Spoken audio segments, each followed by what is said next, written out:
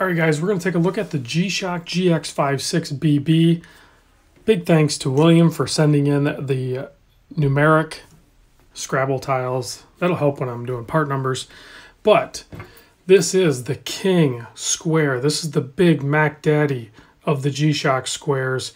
Comes in a bunch of different colorways. This one's fully black, stealthed right out. Big thanks to Mimo for sending this in from Mimo's Jewelry. I'll put a link in the description and the discount code G20 for 20% off. Get that right out of the gate, guys. Jump over there, start shopping for some Gshocks at 20% off. Mimo's an authorized dealer of Gshock. Here's the hang tag. You can see the list price on this is only $150 already. So GX56BB-1. It is a tough solar, but I don't believe it has multi-band. This is a module 3221 module. You can see the information on the case back there. And I'm pretty sure it's tough solar, and then it has, like, you know, once you put in the time and the date and everything like that, it'll just keep track of everything. You may have to adjust the time once in a while, but it's going to be super accurate already right out of the gate. So size-wise, I guess we need to talk about it because we talk about it on every watch. But you are 50.5 millimeter wide. Okay, guys, I know it's a big watch. Most of these Gshocks are big watches, and we're going to do some comparisons. The effective lug to lug is about 55 millimeter, but if you're a Gshock fan, you know that a lot of these numbers really don't matter. 17 millimeter thick and proprietary strap, so we're not going to worry about lug width here. But it does, you know, taper down, and it's a double punctured here with a really nice heavy duty clasp that's actually got screw link and double tang there. So, and a nice rubber keeper. I prefer that over the metal. You guys know that. So let me bust out a wrist shot for you, and then we'll do some size comparisons, and then possibly look at the loom if I can. But yeah, it's a beast, guys. No doubt about it. But it wears great on wrist. It's super light, and it's comfortable. You know, are you going to get long sleeves and hoodies and stuff like that caught on it? Yeah, totally going to happen. But it's still comfortable nonetheless. The buttons are easy to access, unlike, you know, the standard traditional older Gshock square models. Looks like you could actually launch one of these traditional squares out of the king, you know, but that's really not the case. But these buttons are still accessible, you know, but I know some people gripe about the kind of recessed one there.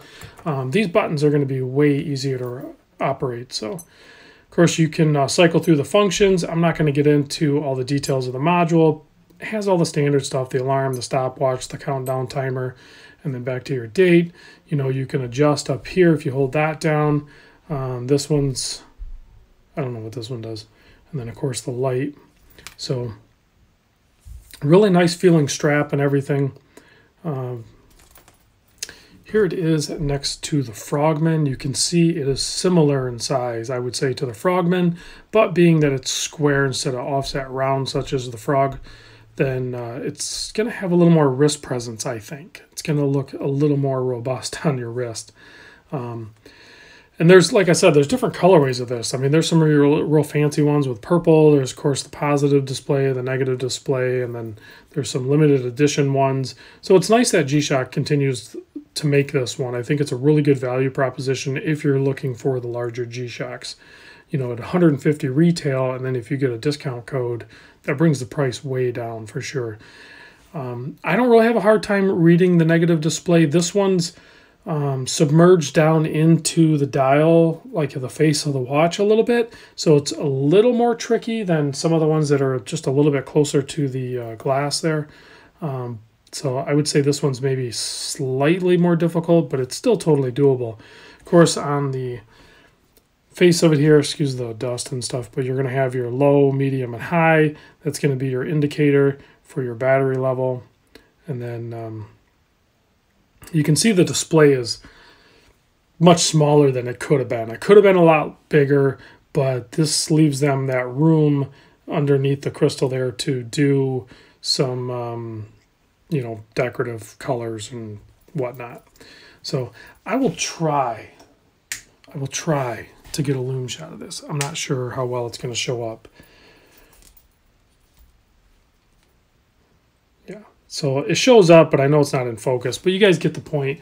It works fine. There's no issues with it. And like I said, the buttons are pretty easy to operate. So pretty cool watch. Check out Mimo. Big thanks to Mimo for lending in watches. I appreciate it. It really helps out the channel. And thanks for watching, guys. I'll see you on the next video.